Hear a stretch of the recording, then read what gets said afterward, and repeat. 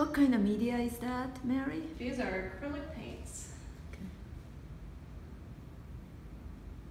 And you've been thinking about that rainbow because of your son? Yeah, he really likes, you know, he's young, so he's learning colors a lot. And he likes to paint a lot too. These paints are great because they're non-toxic, so like we can paint together sometimes, which is always a lot of fun. And he likes rainbow? Oh yeah, he loves bright colors. Everything in our house is very, very colorful. How old is he? He is 19 months, All right. almost a year and a half now. Does he like your painting?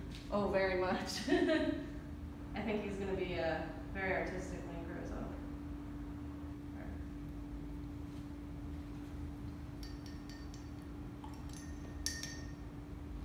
How is your life being mom, wife, and artist? I like it a lot. And then also you are astrophysicist too. Kind of. That's what my degree was in. And I think it comes through a lot in my art with a lot of stars and geometry.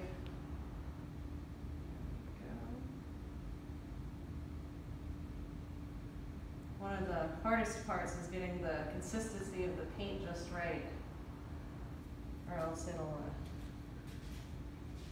not look so good. Here, yeah, you can see some of the greens getting into this yellow drip here. That looks pretty cool. It is cool. That's the stuff that you don't plan for it, right? Yeah. Did you? I like incorporating random chance into a lot of my work. I like using things like spray paint, drips.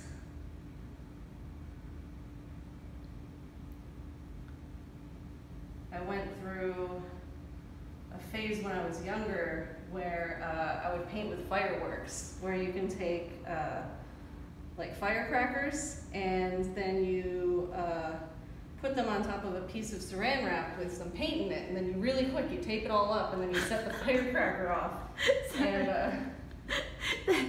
I don't know how your parents oh, we had I started out doing it with glitter, and that would our be driveway awesome. still has glitter all over it.